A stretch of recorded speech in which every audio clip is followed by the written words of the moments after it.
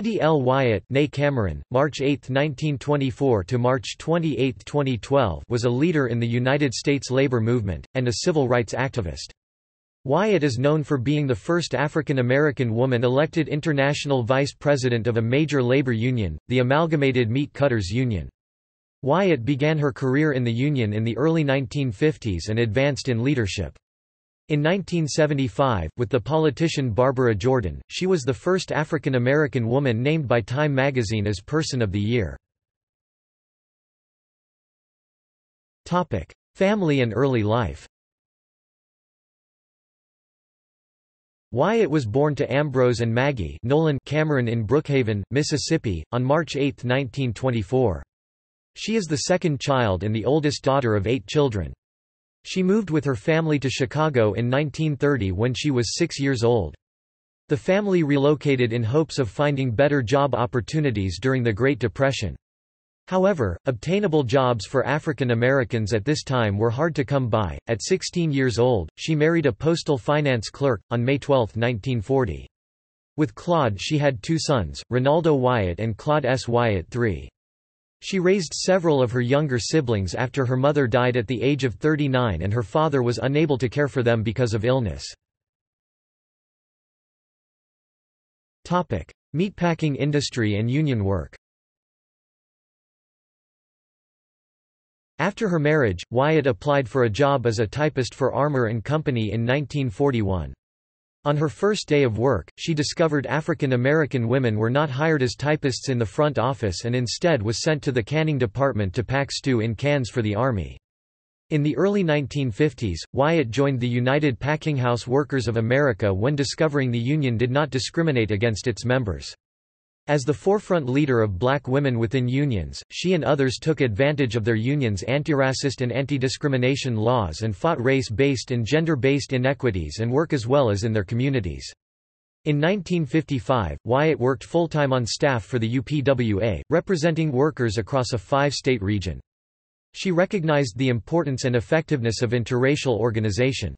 Among other achievements, Wyatt and her union of black, white, and Latino laborers were able to win equal pay for equal work provisions in many union contracts well before the Equal Pay Act of 1963, notes a recent tribute by the United Food and Commercial Workers Union, a successor of the UPWA. In 1953, Wyatt was elected vice president of her branch, Local 56, becoming the first black woman to hold senior office in an American labor union. Wyatt was the director of the Women's Affairs and Human Rights departments of the Amalgamated Meat Cutters. By 1956, Wyatt was the program coordinator for District 1 of the UPWA. This was also the year the Wyatts began their work with Dr. Martin Luther King Jr., whom they helped raise funds with for the Montgomery Improvement Association. In the early 1960s, Eleanor Roosevelt recognized her leadership abilities and appointed her to a position on the Labor Legislation Committee of the United States Commission on the Status of Women. African American women, with Addie Wyatt at the helm, had the unparalleled experience of working on the floors of the meatpacking plants as well as being integral parts of building the unions. During the 1970s she became a powerful figure in the United Food and Commercial Workers International Union. During this time, she worked harder to create unions that were more inclusive of minorities. In 1972, she became the founding member of the Coalition of Black Trade Unionists, which was formed to ensure that black workers could share in the power of the labor movement at every level. Quote, as chair of CBTU's National Women's Committee, Wyatt helped ensure that AFL-CIO Congress of Industrial Organizations affiliated unions opened leadership positions to women. This not only led African American to great confidence within the labor force, but also women in general becoming financially independent and effective contributors of the economy. In 1974, Wyatt was a founder of the Coalition of Labor Union Women in order to create a stronger, more effective voice for women in the labor movement. She spoke, "Racism and sexism is an economic issue. It was very profitable to discriminate against women and against people of color. I began to understand that change could come, but you could not do it alone. You had to unite with others. That was one of the reasons I became a part of the union. It was a sort of family that would help in the struggle." H.P. Chicago. This was an important step forward, not only for the second-wave feminist movement, but also for the advancement of minority women who may have felt left out by the dominant, mainstream, white feminisms. When Wyatt became the international vice president of the United Food and Commercial Workers in 1976, she was the first African American woman to take a high-level leadership position in an international union. She fought for human rights on three fronts: as a laborer, as a woman, and as an African American. Addie Wyatt contributed to the change of the meatpacking industry by being a forefront component in the labor unions. Her contributions enriched the lives of women and women of color. Wyatt not only became the first black woman to hold a senior office in an American labor union, but she was being recognized for her strong leadership traits. She was part of the process that was working to change the public views of women and women of color. These women could be seen as strong members of society and proponent leaders. Addie Wyatt did more than change the face of the meatpacking industry, but she gave the women that came after her the opportunity to follow in her footsteps and go beyond what she did. Ministry and civil rights work. In 1955, Wyatt was ordained as a Church of God, Anderson, Indiana, minister.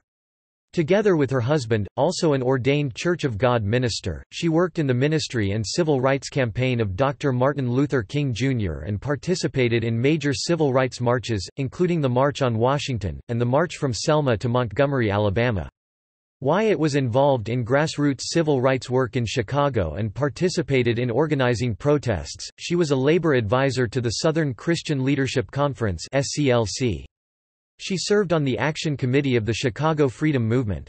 In the 1960s, Wyatt was active in Operation Breadbasket, which distributed food to underprivileged people across the United States. In 1955, the Wyatts founded the Vernon Park Church of God, Anderson, Indiana, in Chicago.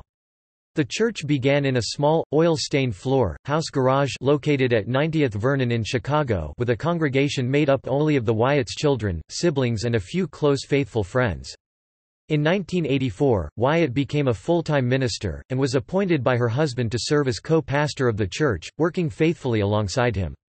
The couple's ministry together spanned 44 years, during which time the Wyatts' church matriculated from the small house garage, to a storefront above a furniture store on 74th Cottage Grove, Chicago, from there on to their first church built from the ground at 7653 S Maryland Avenue, Chicago, and then finally on to their second church built from the ground located at 9011 S. Stony Island Avenue, Chicago, which included a 1,000-seat sanctuary edifice with classrooms and an industrial-sized kitchen. It was at this location that the Wyatts pastored faithfully until illness overtook their bodies, causing them to retire from pastoring in 2000. Although retired from pastoring, the Wyatts continued to faithfully attend and serve within their church worship services until their deaths. In 1999, Wyatt was the founder and CEO of the Wyatt Family Community Center in Chicago, the church's multipurpose community center which served the community and the nation through its diverse programming for families. Wyatt was a founding member of the National Organization for Women. Topic: Honors. Wyatt was named one of Time magazine's Women of the Year in 1975. The publication recognized her for speaking out effectively against sexual and racial discrimination in hiring, promotion and pay. Wyatt's picture appeared on the magazine's cover along with First Lady Betty Ford, tennis great Billie Jean King, and Rep. Barbara Jordan, one of the first black women elected to Congress. She was inducted as an honorary member of Delta Sigma Theta sorority in 1983.